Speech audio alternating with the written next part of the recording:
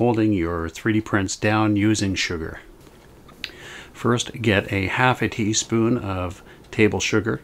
Next, add a little bit of tap water, just a few drops of tap water to make a paste. Once you have that paste, put it into your microwave, put it on high for maybe about 5 seconds or so. It's going to bring it to a boil very rapidly. I wouldn't let it boil for more than 2 or 3 seconds. And very carefully, without burning yourself, give that thing a swirl around. You're going to notice that within only a few seconds it becomes clear. This is going to be your bonding agent. Next, grab a piece of paper towel, tear off 1/4 of it, and that's all you're going to need. Any more than that is trouble. Once you get to your printer, I would suggest turning the printer on and preheating the bed to between 50 and 60 degrees Celsius, and level the bed before you apply this mix to the bed. Take your paper towel, fold it up into a little square, dip it only part way into the mix. You don't want too much on that paper towel.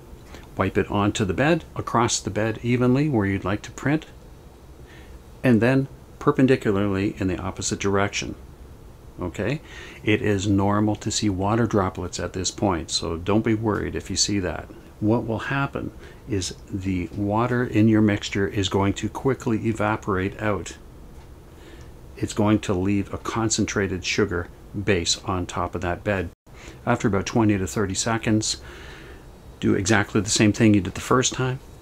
This time when you wipe across, you're going to see it's going to be much smoother.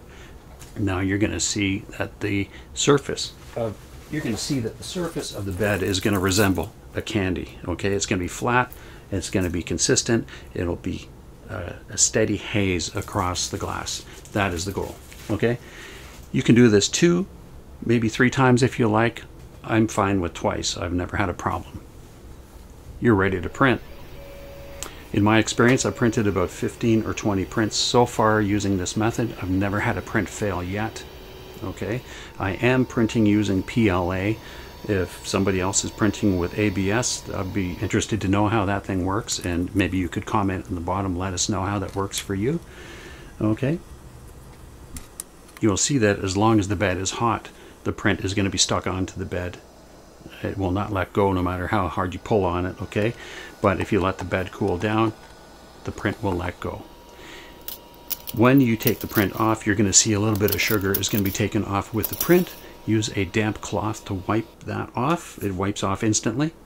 But you're going to need to also, if you're going to print in the same spot on the bed, give a quick wipe of your mix to make sure that there is no bare glass showing, or else your prints will lock to the glass. You don't want that to happen. Okay, so I wanted to do a couple of test prints. Okay, I wanted to try to make this system fail. Right, I want to show you what this can do. I printed a little I-beam, just a basic I-beam with almost no base contact area to the surface, and there's no raft or anything. As you can see, it's very tiny and it overhangs. It's a few inches long. It's lightweight though, but it works. So next I printed a larger print. It's also overhanging. This print is going to be 6 inches long. It has a contact area less than 1 inch thick, and take a look.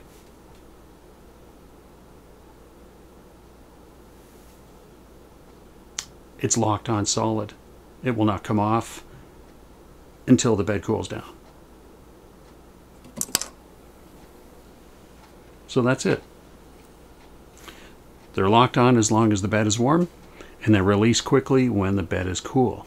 Once you are done printing, you might be wondering about cleanup. Well, that's easy. I already gave you a hint of that. This is all water soluble, so just take a damp cloth and wipe your bed off. All the sugar comes off. Alternatively, you can take the glass top off your printer, take it over to your sink, and rinse it lightly with mildly warm water.